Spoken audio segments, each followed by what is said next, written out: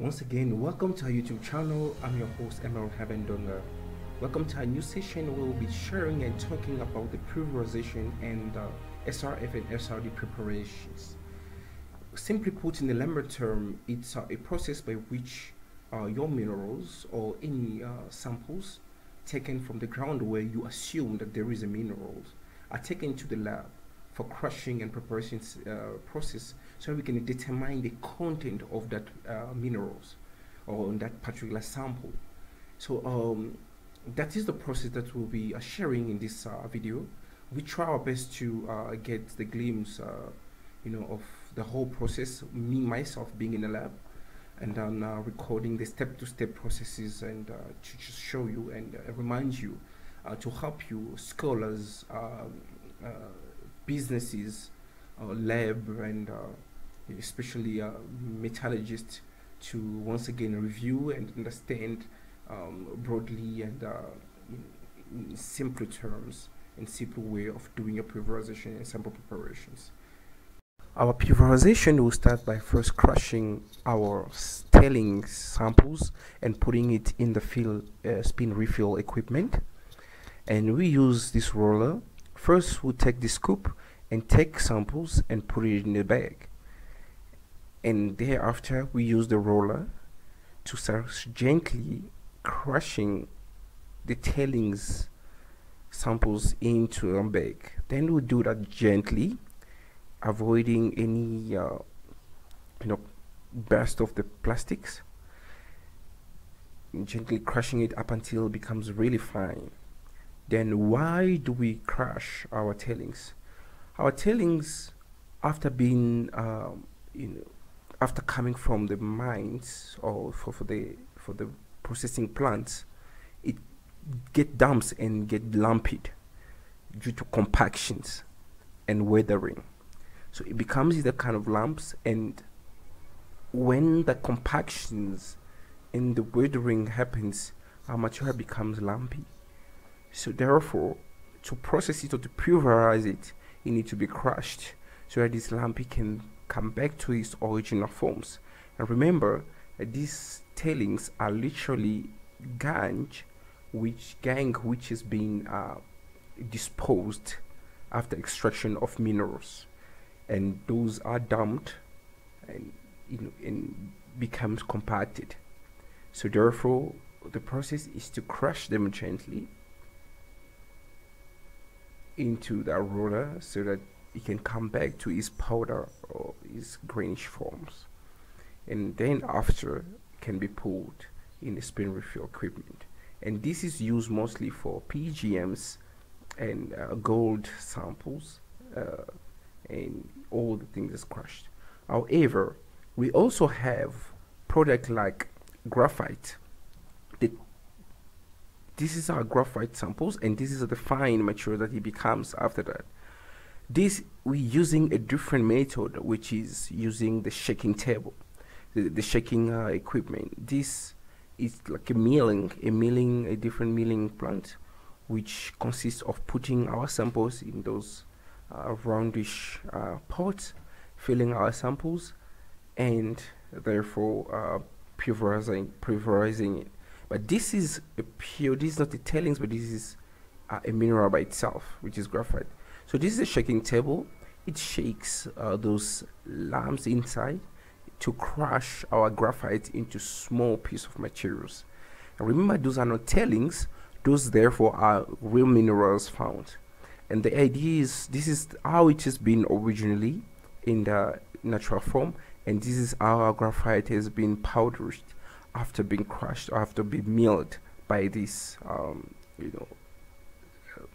circulic steel.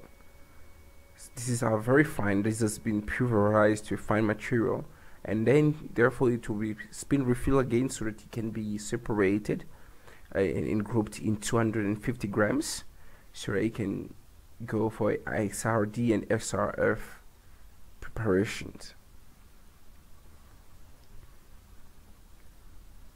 So it's very important that we understand the pulverization process, given the type of material that we're having at hand.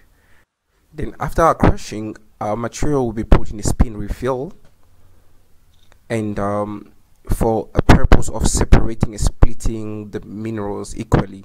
And this is the regulator to regulate the flow of our materials or our samples in the spin refill, so they can equally be separated, avoiding having a high grade on the other side. And the goal is to have 250 gram per separations, so that you can use one for our next preparations. From here we will go to do the sample preparation for XRD and SRF preparations, which starts by first mixing 5 gram of Saxol wax and then 10 gram of our samples.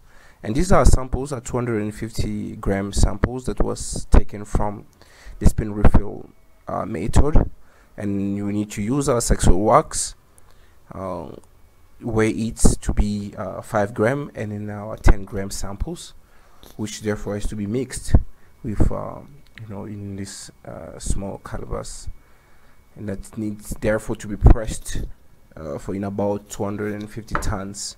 And then we use these captions, which will put our residues, also our mixed, very gently in a small cap. After well mixed and prepared,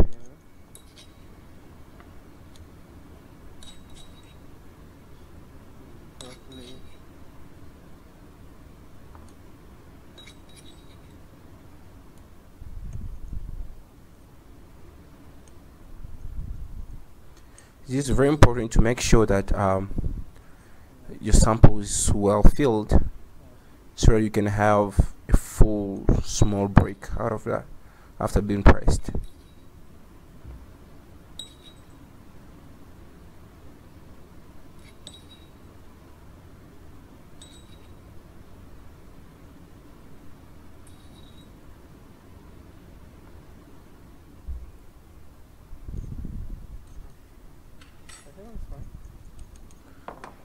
So therefore after that we use our pressing equipment to try and set up our samples in within for pressing.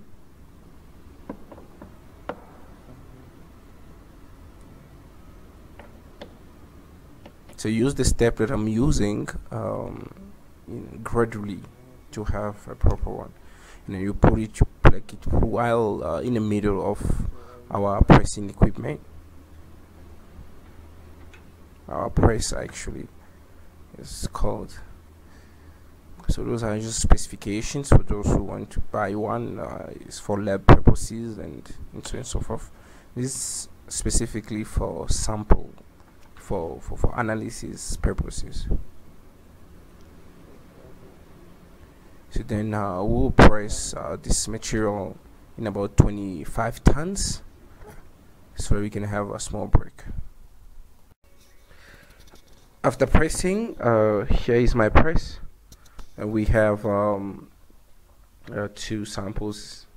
So this is my second one, and then this is my first one right there on the table. So then we will have to label it, and then we'll have to bring this to the XRF and my other powder for the XRD test. So therefore this is the XRF machine equipment or scanner, which determine the chemical composition of our samples. So they can determine the remainings instead of tailings, and then they can determine the chemical compositions or the mineral composition of our minerals, so you can make a proper analysis.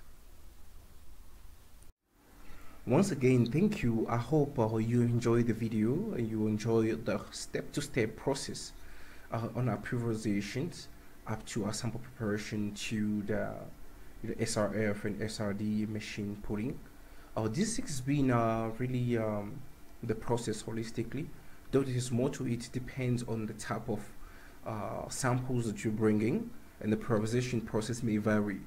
But also there is one safety features that were not highlighted, and for more information about that, please contact us to the email address that will be posted in these videos, and and how in our WhatsApp we can always discuss and give you some guidance for those who want our consulting work.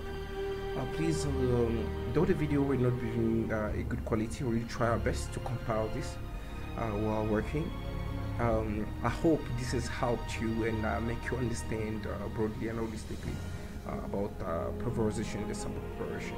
Please stay tuned in our YouTube channel. Please press the notification button and also subscribe to our YouTube and give us a thumbs up if you like it. I hope I'll see you in our next sharing.